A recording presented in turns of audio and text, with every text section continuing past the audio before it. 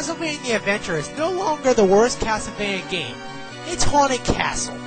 This game came out in arcades around 1988. Alright, I'll start the game, shall we? You get this highly advanced cutscene here. Your character's like, yeah, I'm gonna give you some good old pussy tonight. Your character's like, not so fast, I shall have a pussy fast.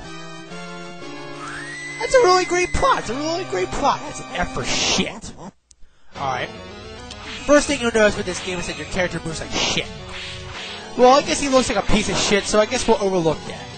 It's not the fact that the controls are slow, it's the fact that the enemies will kick your ass in this game. You can't do shit about it.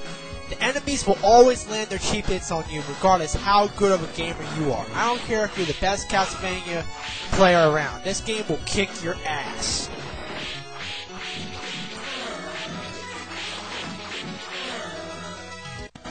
La-di-da-di-da-di-da-da. What? There's no way to avoid that. The thing is that with this game, the bats move in a completely random pattern, so you really can't time when to hit the bat or not. Now you have this sequence here. You have these little side of the walls that are coming out at you, and if you get hit by them, it takes about half your life. So if you take 2 hits from anything in this game, you're dead instantaneously. Now you have to jump on these little pillars, and trust me, you want to jump on these pillars, because if you don't, watch what happens. Just watch. Your ass will be burned to a crisp if you don't. Now you have these tree fuckers that are coming out trying to grab your ass or molest you, whatever they're trying to do. They're pretty easy. And watch out for them crosses, because they hurt you too. If you touch one of them crosses, they'll take half your life too. Here's a classic moment right here. Watch this. I can't even walk up the stairs. I can't even go right to up the center of the stairs. Look at this. I take another cheap hit. That just shows you how flawed this game is. I mean, this game could have been awesome. This game could have been kick-ass. They just fixed some things. You can get sub-weapons in this game, but why do you get bombs? It should be holy water. What were they thinking? How would bombs be effective against monsters? Holy water would make a whole lot more sense, wouldn't you think? No, this game has to fucking fuck with you a bit. Alright, now I'm up to the boss. You have to kill Medusa, and of course I get hit by a bat that just flew across the screen because I couldn't avoid him. And trust me, if you're playing this game, you're going to see that screen a lot. Another problem I have with this game is that in this game, you only get 3 credits. Once you use up those 3 credits, it's game over. Beginning of the game. That's it. End of story. You can extend your life, however, but if you extend your life, you use up one of your credits. I mean, you know I said Silver Surfer was hard? This game is fucking Silver Surfer times 10 in the difficulty. Along with all the cheapness, along with all the shitty fucking gameplay, these crap-ass controls, your character walks like he's got a fucking dick up his ass, these tree fuckers molesting you. I found something really interesting. The Japanese version of this game is actually easier. I guess Konami of America was really trying to fucking take your money, but they failed miserably, because this game bombed in the arcades. This game didn't make shit. I'll show you the Japanese version. Alright, here's the Japanese version. The title screen says different. It says Akumojo Dracula or Demon Castle Dracula if you don't know what that is. I'll skip through all that. And as you can see, the damage in this game is a bit more balanced, but this game is still a hard-as-balls game. La-di-da-di-da-di-da-di-da. See, again, I take another fucking cheap hit. Why does every shitty game have animals that kick your ass? Legacy of Goku, Total Recall, the dogs that hump the shit out of you. In this game, the bats fucking just kick your ass because they're completely random. What the hell? Alright, now let's get back to this boss battle.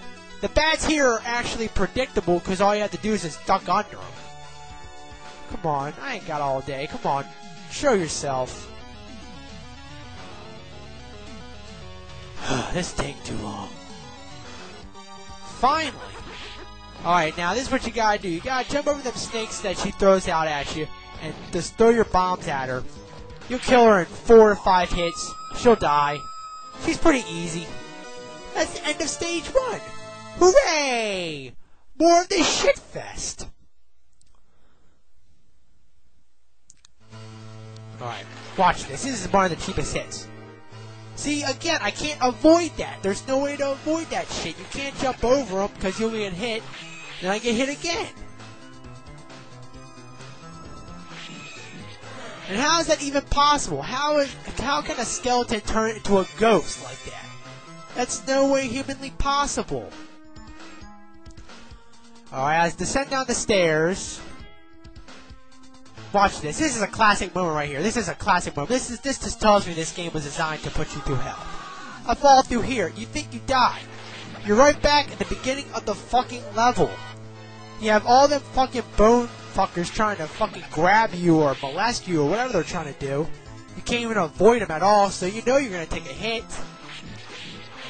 Alright? I mean, I'd rather play Castlevania Adventure while masturbating than play this game ever again. Because at least Castlevania Adventure, I feel that I might get somewhere. I might actually win. This game gives you no chance in hell of winning. You have to go through 7 stages of pure hell. You still have the fucking cheap enemies that just hang in your ass. These rocks that just come out of nowhere. Why are they coming up? They should be going down. Here's some of the worst hit detection. Boom! Let's see that again, shall we? That is clearly a miss, ladies and gentlemen. Hooray for bad hit detection. Hooray! La-da-da-da. Go around killing monsters, fucking bitches. Bullshit! I couldn't even avoid that. No! No! Just kill me already. Will you just kill me already and just end this fucking game? God, I hate this game. Alright, as I digress from my orgy outburst I had there a couple seconds ago, I regained my sanity once again, once I punched the monitor a couple 100 times. Well, anyway, you go up to this long and pain-inducing corridor of this fucking mudman, and of course I get hit again by cheap hits. Alright, this is the second stage boss, okay? He's pretty easy. This is all you gotta do. Use your stopwatch and then just start hitting him with your weapon and all of a sudden he'll fall. Then after you kill him, the castle gate opens. Beware, for the next stage is the anal rape moment of the game. This is the part of the game that most gamers will fucking tear their hair out of. This is where most gamers will commit suicide when they're playing this game. Watch this. This is the cheapest fucking hit in the game. Look at that! He jumped over me! Look at this shit! The only way you can kill him, it takes 2 hits for them to kill him. And they will fucking rape you. Look at this! They're kicking my ass! Fuck! And I'm fucking dead. And now is my last credit too. That's as far as I've ever gotten in this game. The 3rd fucking stage. At least I got 6 on the last score. I'm gonna put in a word that I think is appropriate for this game. Fuck this game. I hate it. I hate this game worse than Dragon's Lair. Maybe not as much as Dragon's Lair, but I fucking hate this game so fucking much. If you see the actual arcade cabinet, blow it up with some C4. Don't even download this game. Don't even play it on MAME. That's all I gotta say. Jedite out. Fuck. Hate this game.